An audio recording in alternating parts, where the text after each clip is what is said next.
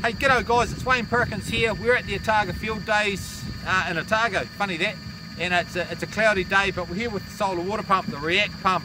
And it's pumping well. It's done about 2,500 litres so far for the day. We've got 2 panels set up behind it. Just want to give you a little bit of information about the React pump. It's capable of pumping up to about 10,000 litres a day, maybe a little bit more depending on what we do with it and on the height. So that's a pretty good quantity, and it's capable of pumping to about 150 metre head. We can go higher than that, but the standard model here will pump up to about 150 metre head. That's kind of based on, the amount of water is based on how high we need to pump it. Few options with it.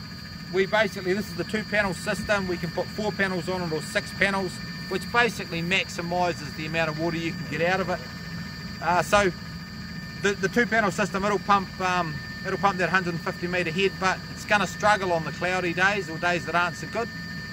So with the 4 panel system, what we're doing is we're giving you more water on the good days, but we're giving you a lot more water on the bad days. We just got a lot more, we can grab a lot more power from the sky. So hey, look, if you're interested, if you need to get water to your stock on your farm or whatever, you know, keen to have a chat to you, just give me a call. Love to hear from you.